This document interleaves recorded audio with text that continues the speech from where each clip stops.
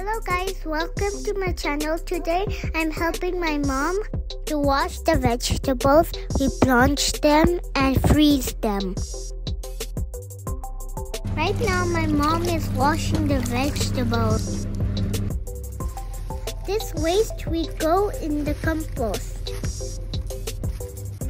This is our compost. We put all of our vegetable waste in here. Our compost bin is an old wooden tub. In a pot of hot water, add a teaspoon of salt. When the water starts boiling, you can put your vegetables in the water.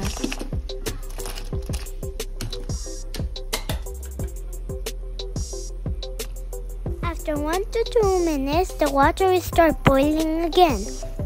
Then you can take out the vegetables and put in cold icy water.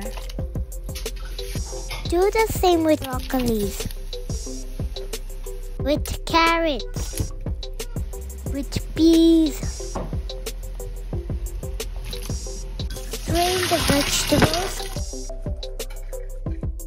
Spread them on a dry towel. Let the vegetables air dry for a while. Put them in the freezer bag and freeze them.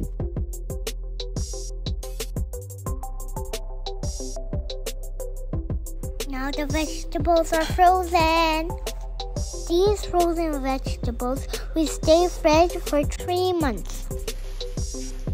Let's make some delicious vegetable soup. The soup is ready, healthy and tasty.